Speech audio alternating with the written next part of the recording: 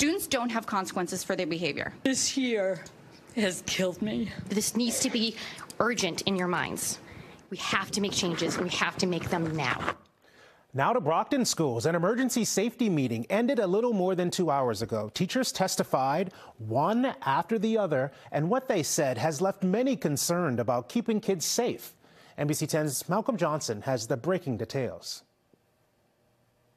I suffer from PTSD and anxiety, and sadly, this year has killed me.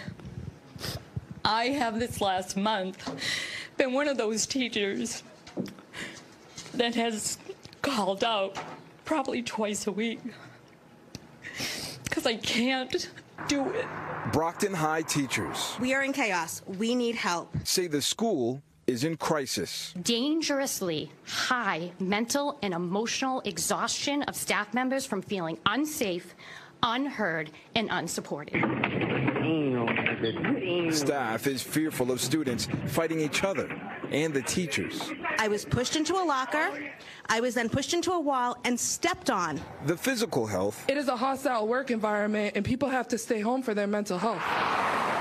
And mental health was discussed in an emergency meeting in front of the school committee Thursday night as emotionally exhausted teachers plead with their students.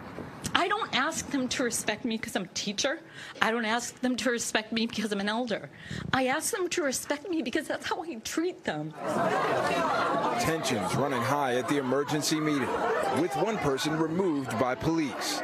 The committee will now consider changes to a number of their policies. Among the issues, teacher absenteeism, bullying, violence, cell phone use, and vaping. The next meeting is set for next Tuesday, where the school committee will offer details on plans to improve safety at Brockton schools. Malcolm Johnson, NBC 10 Boston.